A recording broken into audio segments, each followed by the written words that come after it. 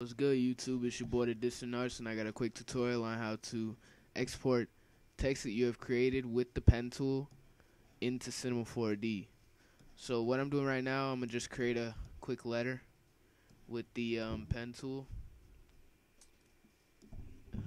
and then I'm going to show you how to export it into Cinema 4D. So let me just finish this up. It's not going to be too great. It's actually terrible, but just for the tutorial.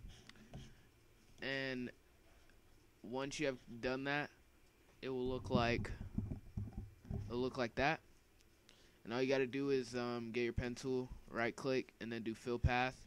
And then you want to use your foreground color and make sure that these two colors over here are black and white.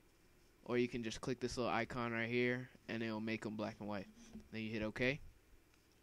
Then after that you want to hit delete, so you delete your path. Then you can move it around, whatever. And then to get it into Cinema 4D, you're gonna have to go over here to your layer and hold down Command or Control on Windows, and then you click, and then you get some ants around your text, and then you go to your paths menu. You just find it right here next to layers. It says paths. Then you want to click this little loop down here, and it actually creates a work path, so you can now export it.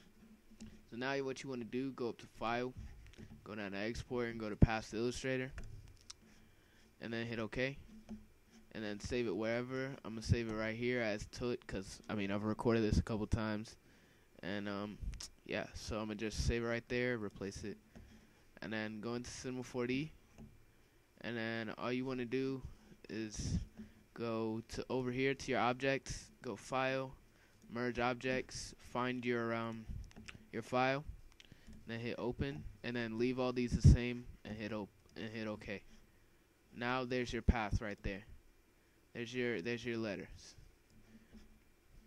Now all you do to make it 3D is go up here and you want to do extrude NURBS, and then you get your path with the letter on it, and then just drop it under the extrude NURBS.